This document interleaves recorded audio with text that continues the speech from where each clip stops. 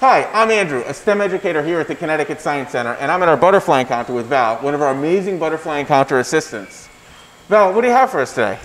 Well, Andrew, many people come to the butterfly exhibit to visit our beautiful collection of tropical butterfly and plant species.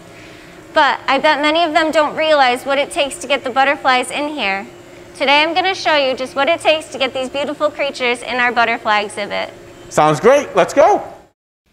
In order to bring the butterflies here, the Connecticut Science Center had to obtain a special permit from the United States Department of Agriculture, allowing us to host these insects. We do not raise our own butterflies here. Instead, we order them from butterfly farmers around the world. They come to us as pupae, which is their second to last form of metamorphosis before they emerge as adult butterflies.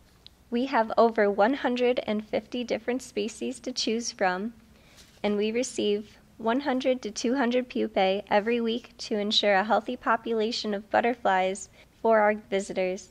Most people do not realize that the average lifespan of a butterfly is only 2 weeks for some species.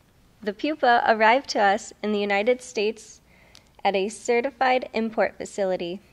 From there, they are rushed to us via FedEx. This process has to be a rush because these are live specimens that cannot tolerate big swings in temperatures. Once they are here, we bring them up to the butterfly encounter.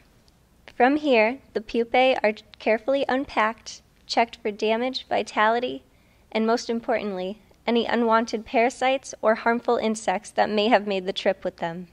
As you can see, there is a great diversity among the chrysalids. They come in many different shapes, sizes, and colors depending on the species. We display the pupa in our emergence cabinet, which simulates their natural environment. In order to prepare the pupa, first, we attach the pupa to string using a low-temperature glue gun. Next, we pin the strings of pupa to a foam-covered bar in our emergence cabinet. Inside the emergence cabinet, the temperature is kept at a consistent 75 to 80 degrees, and the humidity is kept at 75% to give the butterflies the best chance to emerge. Somewhere between 1 and 21 days, the butterflies begin to emerge from their chrysalids. However, they cannot be released immediately. Butterflies need to pump their wings to take their shape and to dry off first. Once they are ready, we carefully remove them from the emergence chamber and set them free in our butterfly encounter for you all to enjoy.